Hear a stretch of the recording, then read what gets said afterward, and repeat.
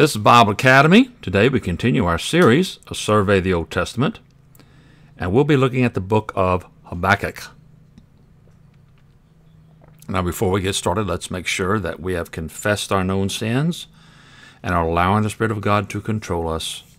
Let's pray.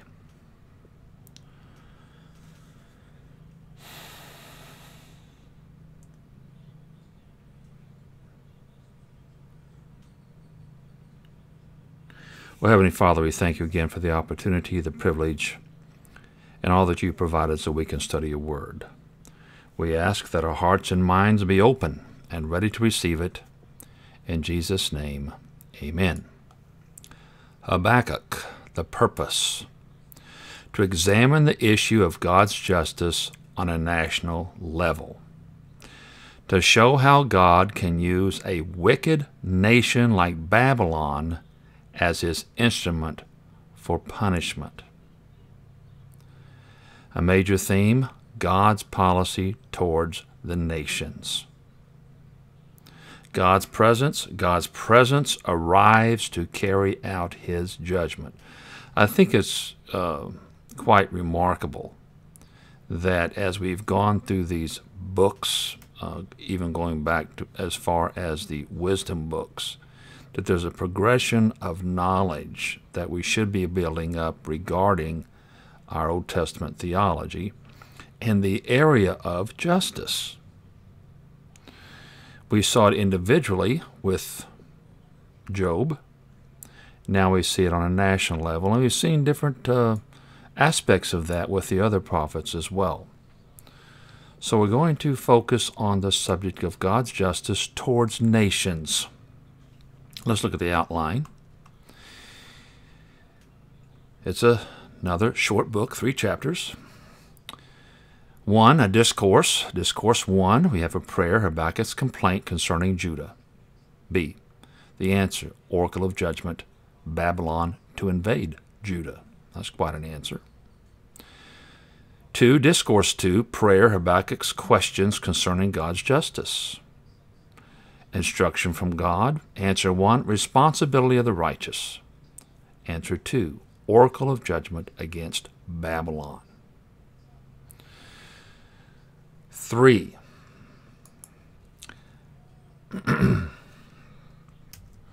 discourse 3, prayer, Habakkuk's request for mercy. Reflection, the sovereign power of God to deliver. And then acceptance, Habakkuk's trust in God's sovereignty. Let's look at the introduction.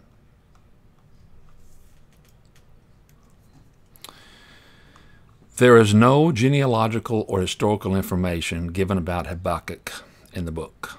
Unlike other prophetic books, this one places a higher priority on addressing a particular topic rather than just preserving the oracles of the prophet. In this sense, the book is more like Jonah than Jeremiah. Furthermore, the wisdom tone of the prophecy and its organization around the inquiries of the prophet distinguish it from the rest of the prophetic literature. The wisdom tone is evident in its focus on the justice of God. Its writing. Dating this book is a challenge. Again, we must look within the book at the internal evidence. In 1:5 through 6, the raising up of Chaldean, some of your translations say Babylonians, is presented as something astonishing and unexpected. The Chaldeans took control of the throne of Babylon, declaring the independence from Assyria in 626 BC.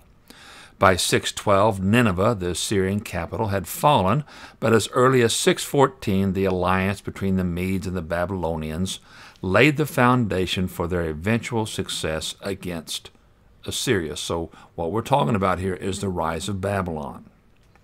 The statement, raising the Chaldeans or Babylonians, would make better sense if it was made before 626. So we're trying to get an approximate date here when this book was written. Also, the judgment on Judah at the hands of the Chaldeans, Babylonians, was coming, and it uses this phrase.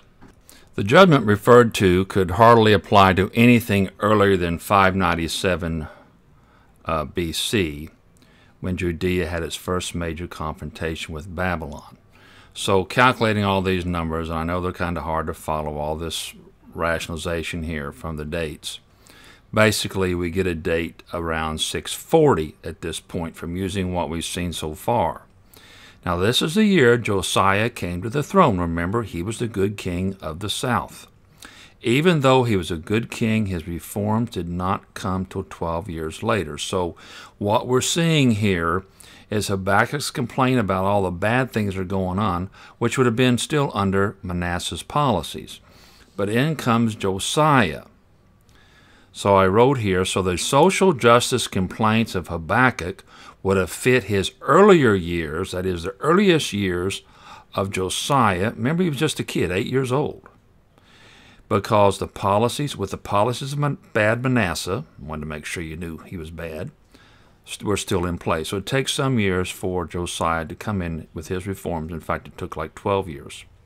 So a more precise date may be just after 640 to 630 BC. This would make Habakkuk a contemporary of Jeremiah. So understand what's going on. The northern kingdom has went down, but now the southern kingdom is looking at big bad Babylon. All right, that's the threat now. It's no longer Assyria. Remember, they were the threat to Judah for a while, but now Babylon is in the neighborhood. The background. Here we go. This tells us about the fall of Assyria and the rise of Babylon. So just listen, and you can maybe laugh at me attempting to pronounce some of these names, but at least you'll get some amusement here. All right, let's go. Ashurbanipal came to the Assyrian throne in 668 BC and inherited an empire that was at its height of glory. Remember, Assyria controlled the world, at least that part of the world. By the end of his reign, however, deterioration was evident, and the momentous decline was to come within a few years. Trouble arose as early as the mid-650s when Psammetichus I, the Egyptian pharaoh, began to clear the Assyrians out of Egypt. Ashurbanipal could not stop it because he was preoccupied with the civil war taking place in the southeastern part of the empire. So you're at the two extremes of the empire now, and Egypt is running the Assyrians out, while on the other end, the Babylonians are in revolt. Let's read this. There, talking about in the Babylonian area, his brother Shamash-shum-akin, backed by the Edomites and Chaldeans. The Chaldeans is an older name for the Babylonians. Okay, the older name of the Babylonians. They started out as the Chaldeans, the area of Chaldea, and eventually they became the Babylonians in that same area. Well, they were attempting to wrest control of Babylon from Ashurbanipal. In other words, they're trying to get Babylon free from the Assyrians and to establish an independent kingdom. Though the attempt was unsuccessful, the region remained unstable until the collapse of Assyria. Unrest persisted throughout the empire during Ashurbanipal's reign, though Assyria continued to succeed in suppressing any serious challenge to its power. By 630, Ashurbanipal yielded the rule of the faltering empire to his son Ashur-etil-ilani, though it is unknown whether this was done willingly or not. After Ashurbanipal's death in 627, the city of Babylon was seized by Sin-shashishkun, the brother of Ashur-etil-ilani. A year later, the Chaldeans drove him out and thereby established the independent Babylonian state under the rule of Nabopolassar. He is the one who brought the Near East under Babylonian control and delivered it into the hands of his capable son, Nebuchadnezzar. It is in these days of the waning power of the Assyrian that forms the backdrop for the prophecy of Habakkuk. So, Assyrian Empire is going down. As the Assyrian Empire continued to deteriorate, the reforms of the young king Josiah began to take effect in Judah.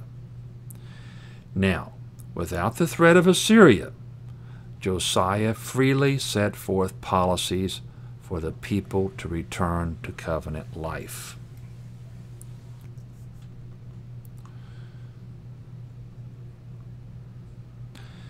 Purpose and message.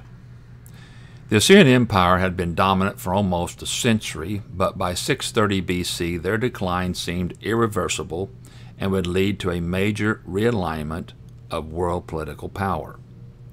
The prophets struggled with the fact that the Assyrians, God's rod for punishment, was passing from the scene with the offense of Judah still going on.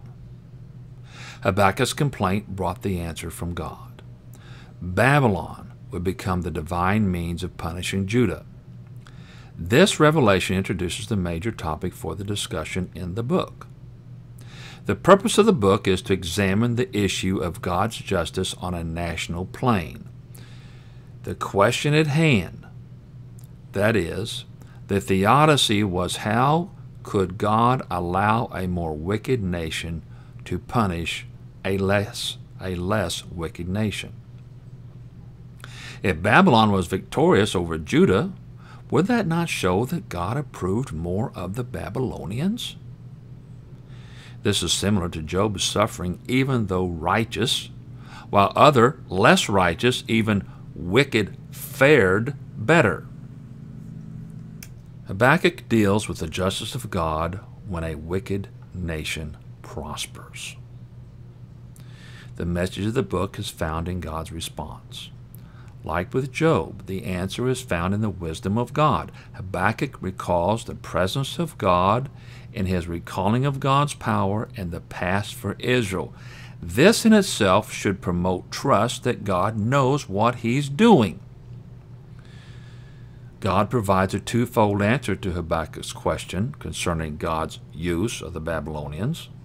The first part of the answer, 2:4 through 5, has to do with individual responsibility. We see this again. Individual responsibility. We are all, each and every one of us, responsible for our actions, no matter how bad the nation is doing or how well. Or we might say somewhere in between. Your group is doing bad, you do good, see. There's no excuse for you as an individual to be doing the right thing, no matter how bad things are around you. So the first thing he addresses in the answer to Habakkuk's prayer, God addresses the individual. Verse 4, see, the enemy is puffed up. There's your pride. His desires are not upright, but the righteous people will live by his faithfulness. Now this is often translated, but the righteousness will live by faith. Same verse. 2:5. Indeed, wine betrays him. He is arrogant and never at rest, because he is as greedy as the grave, and like death is never satisfied. Interesting analogy, isn't it? He gathers to himself all the nations and takes captive all the peoples. Even when the purposes of God are hidden to man, the righteous person is responsible to conduct himself with integrity. Some of you will probably be listening to this while the coronavirus thing is going on. I don't know when it's going to end at this point, but remember, you're responsible for God. If you don't know what's going on, if you don't fully understand it, don't worry about it. We chalk it up to the wisdom of God. He knows exactly what he's doing. When circumstances are difficult to understand, it is not the time to lessen one's walk with God. In fact, one should bear down even more. Though it may be more difficult, it is more significant. In dark situations, it is the beacon of the righteous believer that shines brightest. The second part of the answer offers some assurance with regard to God's justice. The message of 2:6 through 20 was that God would punish the Babylonians for their wickedness, but that the time had not yet come. 6 woes would come to the Chaldean Babylonians. We see them in 2:6, 9, 12, 15, and 19. The woes announce what they did, what the Babylonians did, and then what is coming back on them, administered from the justice of God. For example, let's look at 2:6.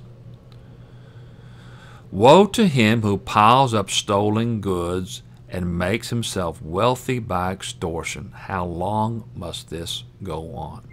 So there you are, in business or observing business and watching how people treat others unfairly. It can come in any number of ways. They sell inferior product, they overprice a product, they charge too much interest, they force you to go into credit or go into debt. I mean, the list goes on. 2:7. Will not your creditors suddenly arise? Now here's the comeback, see? Will they not wake up and make you tremble? Then you'll become their prey. Because you have plundered many nations, the peoples who are left will plunder you. For you have shed human blood, you have destroyed lands and cities and everyone in them. They've been far too cruel with their fellow human being. Just because God used the Babylonians, it does not mean God approves of them. Until their time of punishment came, God would use them as He wanted. The structure and organization. The structure of the book of Habakkuk is organized around the prayers of the prophet and the responses of the Lord. The dialogue begins with a complaint about the injustice the prophet sees around him. This brings the main question of the book. Why do the wicked go unpunished? God's response in 1:5 through 11 states that this would not last for long because that generation of Jews is coming under divine judgment by the Babylonians. This becomes the message. The wicked will not go unpunished. The second prayer of Habakkuk advanced the discussion to the next point. This comes from the Babylonians being involved, which actually raises another question, serious question. Why use this wicked nation, who is also going unpunished? Habakkuk's inquiries are not harsh or presumptuous. He asks God, truly not understanding why this is the case. God answered by first affirming that it's going to happen. That's in 2 through 3. And then went on to answer his question.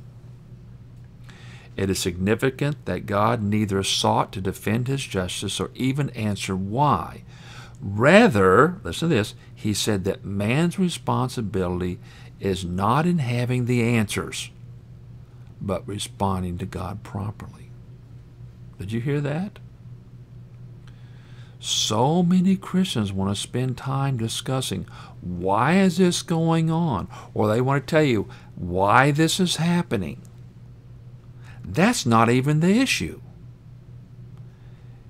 The issue is, are you responding to God properly under these circumstances?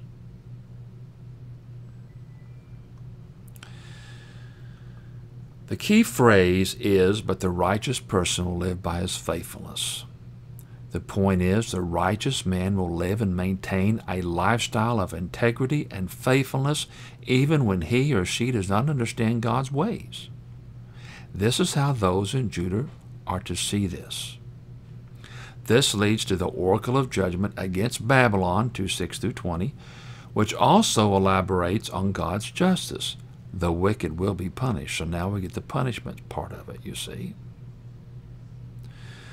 Recognizing his obligation to live in a right relationship with God and to trust that God in his justice will punish the wicked, Habakkuk's third prayer, 3:1 and 2, requests that God be merciful and the exercise of his wrath. So Habakkuk's beginning to understand.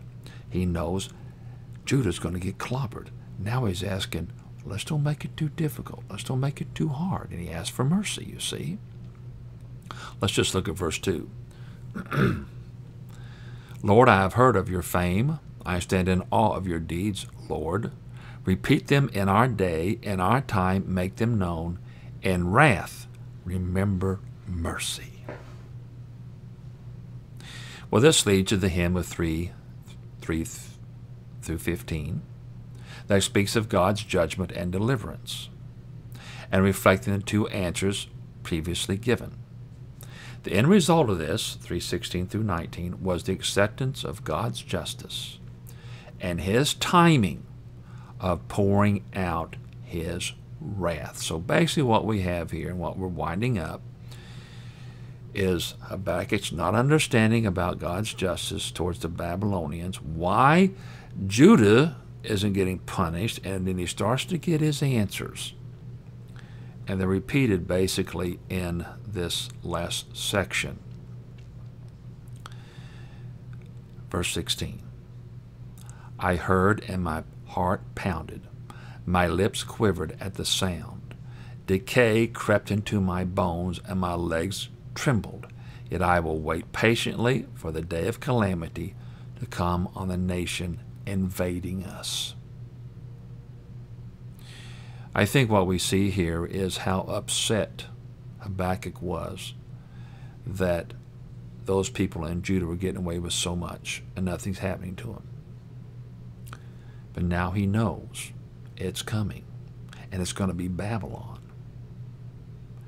Verse 17, though the fig tree does not bud, and there are no grapes on the vines, though the olive crops fails, and the fields produce no food, things are going pretty bad. Though there are no sheep in the pen and no cattle in the stalls, listen to this, yet I will rejoice in the Lord, I'll be joyful in God my Savior. The sovereign Lord is my strength. He makes my feet like the feet of a deer. He enables me to tread on the heights. Let me just interpret some of this for you. Verse 17, basically you see a land in famine. We can't find enough food. We go to the grocery store. All the meat's gone. The milk's gone. Da-da-da-da-da. Okay. They don't have any meat in the meat markets. They don't have any meat out there in the slaughterhouses. The cattle are gone. Now that's pretty bad. But look at his attitude in verse 18. Yet I will rejoice in the Lord. I will be joyful in God my Savior. Now does he sound worried? Does he sound panicky? Does he sound like he thinks God forgot about him? No. Listen to what he says in verse 19, first part of it. The sovereign Lord is my strength. It's not all this stuff that is missing. He makes my feet like the feet of a deer. Now, you think of having deer feet? Well, what they're saying here is deer are known for their stability. If you've ever seen a deer run in some of the roughest terrain, they do pretty good. They're very good at it, and their legs are built so they can conquer all sorts of terrain. So what he's claiming here, that God guides me through all this difficulty. Point. Our joy does not come from the circumstances around us, but in the God our Savior, in whom we trust. That's pretty good, isn't it? Major theme. God's policy toward the nations. The theology of the book is God's policy in dealing with nations. From Jeremiah and other Old Testament books we have studied, we should understand that God weighs the nations on a balance scale between their good and evil conduct. Now this is nations, not individuals. All right, don't confuse it. Each successive generation either adds to the good or evil side of the scale. When the scales leans too far towards evil, picture a large hammer of judgment about to fall on a nation. Sometimes use the expression, the hammer's about to fall. Actually got that from boot camp many, many years ago. Let's look at some of these verses where we get this point. Genesis 18:20. Then the Lord said, the outcry against Sodom and Gomorrah is so great and their sin so grievous that I will go down and see if what they have done is as bad as the outcry that has reached me. If not, I will know. We jump to Genesis 15:16. In the fourth generation, your descendants will come back here, for the sin of the Amorites has not yet reached its full measure. Notice the Amorite sin isn't all full yet. It's not time for their judgment. Leviticus 18:25. Even the land was defiled, so I punished it for its sin, and the land vomited out its inhabitants. It's a rather colorful picture. Jonah 1:2. Go to the great city of Nineveh and preach against it, because its wickedness has come up before me. And we mentioned this in a previous lesson. God tracks every nation. He knows where they are on this scale every second. He knows if it's starting to get way out of hand, he may have to make some adjustments. He knows when it's time for punishment. He may throw a famine. He may put in some sort of pestilence, or wild animals happen to start showing up, or unusual animals. Let's look at this next principle.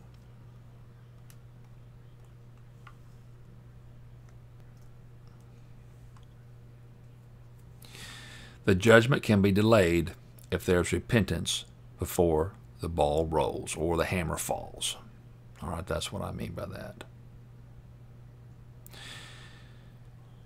Jonah 3:10, when God saw that they did and how they turned from what they did and how they turned from their evil ways, he relented and did not bring on them the destruction he had threatened. Do you remember that in Jonah? 2 Kings 22:19 and 20, because your heart was responsive and you humbled yourself before the Lord when you heard what I have spoken against this place and its people, that they would become a curse and be laid waste, and because you tore your robes and wept in my presence, I also have heard you, declares the Lord.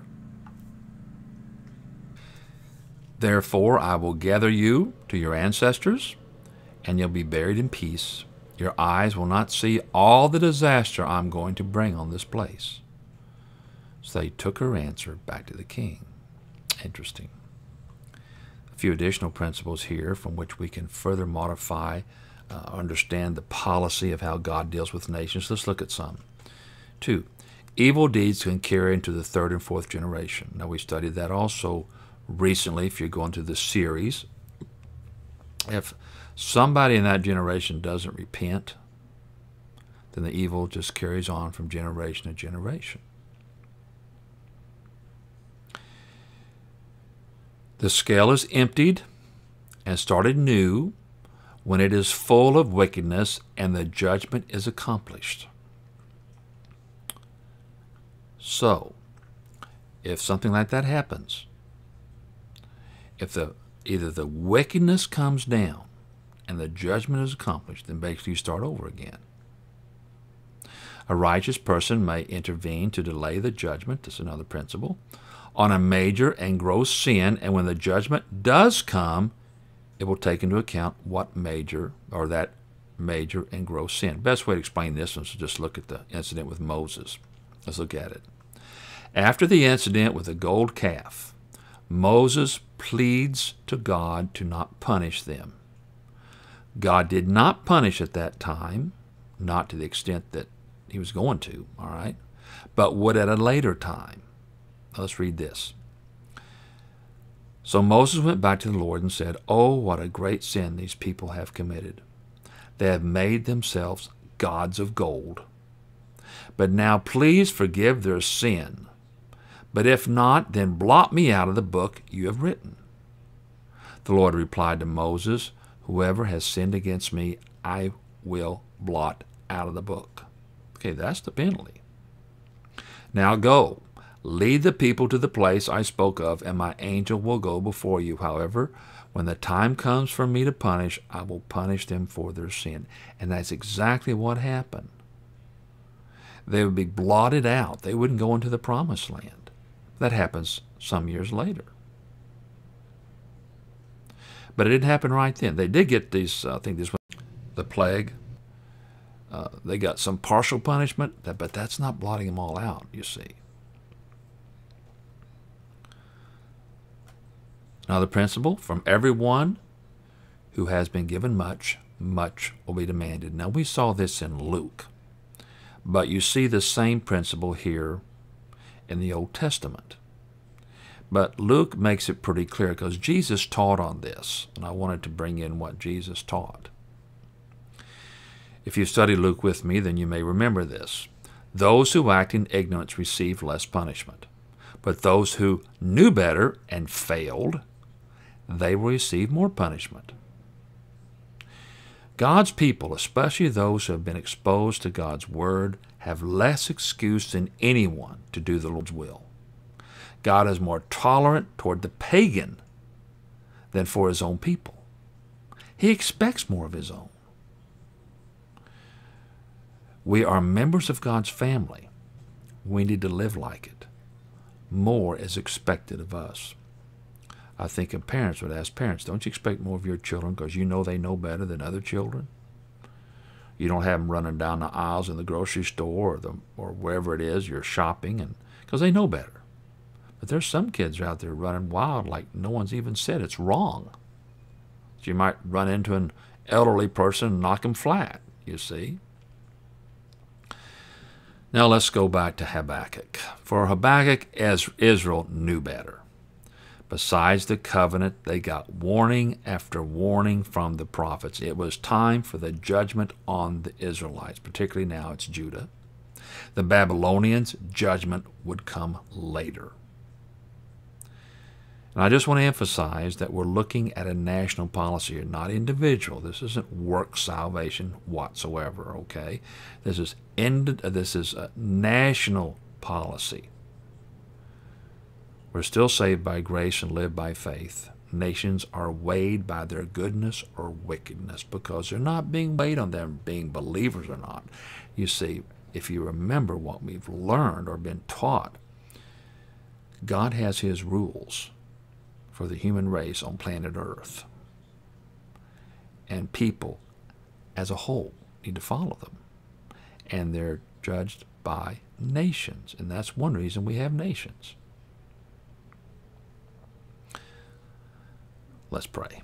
Oh, Father, we do thank you for your word. It's another challenge for us today and another area of our theology that you have provided for us. Help us understand these things and properly apply them, especially in our day. We ask this in Jesus' name. Amen.